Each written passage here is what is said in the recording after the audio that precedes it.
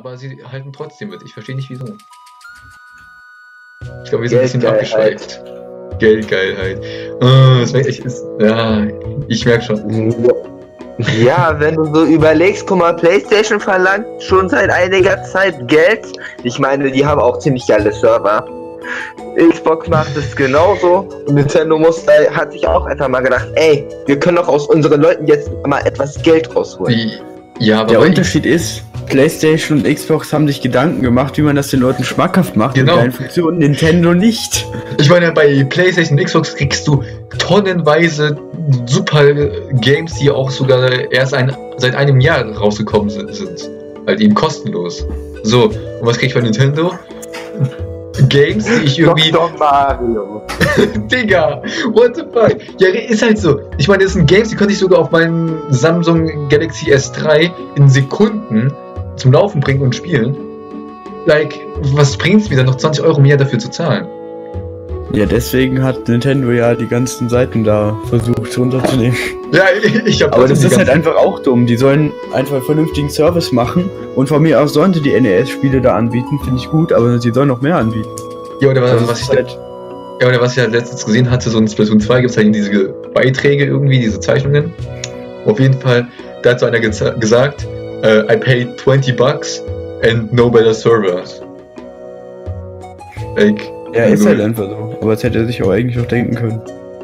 Ist halt echt so. Ich meine, was würde passieren, wenn auf einmal bessere Server kommen? Nein.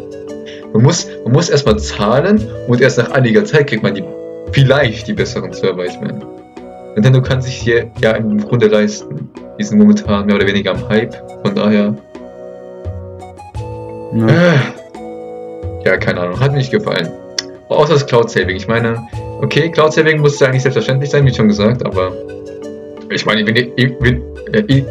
immerhin kann ich halt eben jetzt meine ganzen 150 Stunden Xenoblade schützen, so ziemlich. Ja. Es würde für mich nur ehrlich gesagt einen einzigen Grund geben, weswegen ich mir diese Jahres-Online holen würde. Und es wäre Smash, was halt... Das stimmt halt auch. Ohne Spaß. Am Ende des Jahres werde ich mir Smash und noch so eine Karte holen, einfach weil Online-Ding. Nice. Ich werde es mir auch am Ende des Jahres holen, weil ich werde... Also am Anfang protestiere ich halt, aber ich will halt auch irgendwann abends und Splatoon und so nochmal spielen. Ja, aber abends. Ich weiß nicht, was ich davon halten soll. Egal, ist ein anderes Thema. Das Beste. Es ist nicht schlecht. Wenn man gut darin ist wie ich.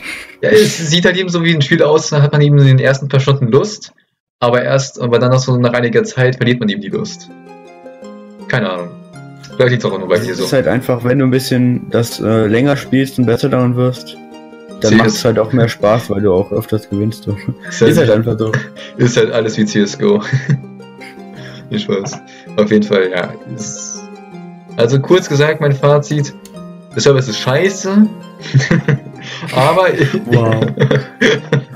aber ich sehe, dass der besser werden kann. Also man wird halt schon... Ich hoffe zumindest, dass halt eben dieses Geld, was sie bekommen, dafür investieren werden, dass sie halt eben den Service verbessern. Und wenn man sich tatsächlich dazu hinaufrappeln sollte, sich das zu holen, dann würde ich die Family Edition empfehlen. Also, dass man da für bis zu 8 Accounts 35 Euro zahlt. Also ähnlich wie bei Spotify. Man könnte sich so 8 Freunde holen und das dann aufteilen. Ja, meine ich ja. Vor allem Freunde holen, ja. Ja, okay. Ich würde sagen, ich denke, hat jemand noch irgendwas zu sagen? Ja. Nein, eigentlich dran. Okay, nice. Okay, gut, dann würde ich sagen, war's das hier. Was war hier so mehr oder weniger das erste Nincast? Ich habe keine Ahnung, in welche Richtung das gehen wird. Ich weiß nur, es wird halt eben die Community hochgeladen werden und vielleicht auf Yves Kanal. Je nachdem.